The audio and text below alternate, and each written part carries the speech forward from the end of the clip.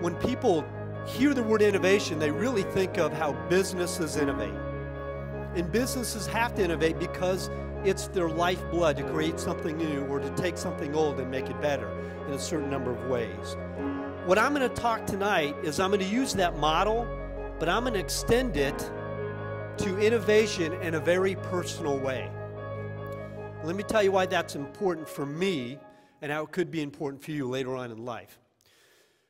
As was mentioned earlier, about 10 months ago, I started to retire from the U.S. Army. And for those of you who ever are in the process of beginning a second career, and some of you are, that's where you're back in school, or some of you that are just stepping out and beginning to find your place in life, this idea of innovation and knowing where you want to go, knowing how to innovate, knowing why you don't innovate, and more importantly, working through those challenges are vital. And I went through the same thing you've done already. This is my passion, and I've discovered this really in my heart over the past 10 months, that I wake up every day to make a difference in other people's lives, called Strength and Honor. And it's my stories over the past 22 years in the military, as well as growing up. So I tell stories from my family church and my military service. And through that story is a lesson that's revealed that deals with leadership, character, or values. One of the stories that I talk about is learning how to think at the Army's Command and General Staff College at Fort Leavenworth.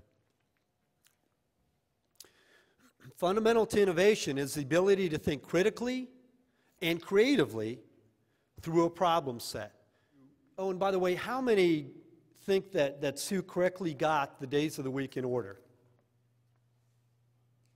Okay, Sue, you asked about Monday. Monday wasn't even up there. For those of you who added Monday in, your brain already began to fill in that missing element. How many realized Monday wasn't up there? How many added Monday? How many couldn't get them in alphabetical order even if we gave it to you? Okay, so here's what the brain does. The brain is an incredibly powerful supercomputer, and it's wired to look for associations in a split second. Oftentimes when people say, I felt like my gut told me that, that's not your gut. That's your brain going through several iterations of things that they've seen in the past, making those neurological connections and helping you come up with the best course of action. Do you know why the brain does that? It's called survival. In the Army, we talk about the best weapon is being smart. You can't fix stupid, right? Being smart is sexy. Multi-million-dollar aircraft, and I used to fly this beast called the Longbow Apache.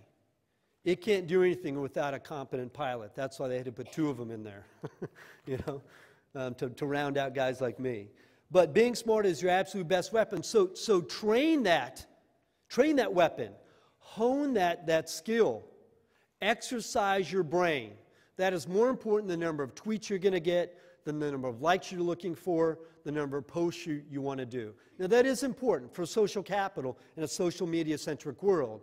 But in terms of being the best that you can be, you need to understand how the brain works and use that to your advantage. Now I talked about attacking innovation in a personal way. So let's attack the word innovation. Simply put, it's applied creativity. So our brains are wired for connections, like I mentioned earlier. Small tweaks can cause big changes or big positives. Amy Cuddy actually said something very similar. Small tweaks or micro behaviors can cause huge and positive changes in your life. But I want you to look at this a little bit differently. You can help your brain to innovate.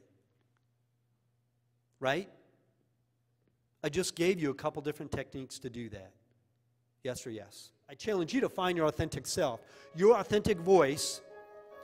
And then when it doesn't matter what other people are telling you or society is telling you, you find your way. And when you do that, you got two people in your life have two choices. Get on board or get out of the way, because you're going to keep moving forward. And since I've done that, reconciled and kind of found out who I am and accepted that, I feel closer to God, feel closer to family. And that journey was tough, but it's the authentic self moving in the right direction.